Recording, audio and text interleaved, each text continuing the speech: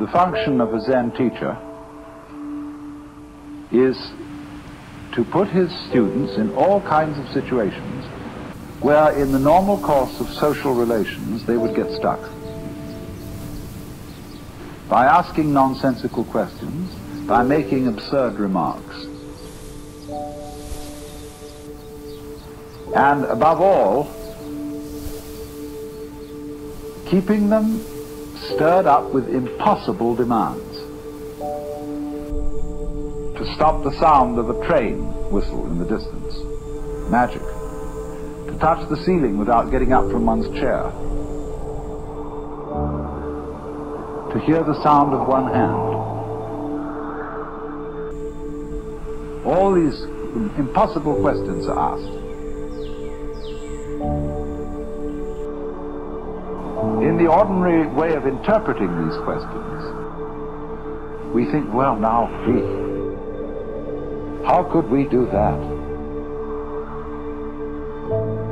The language game that we play, and the social games, the production games, and the survival games that we play are good games. But we take them so seriously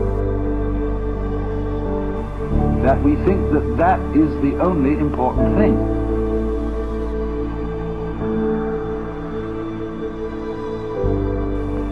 Is a lightning flash bad because it lives for a second?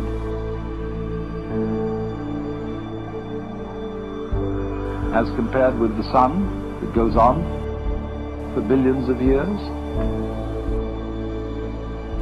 To, without moving, stop a ship sailing out on the water. And you have to think, what would I do to do that?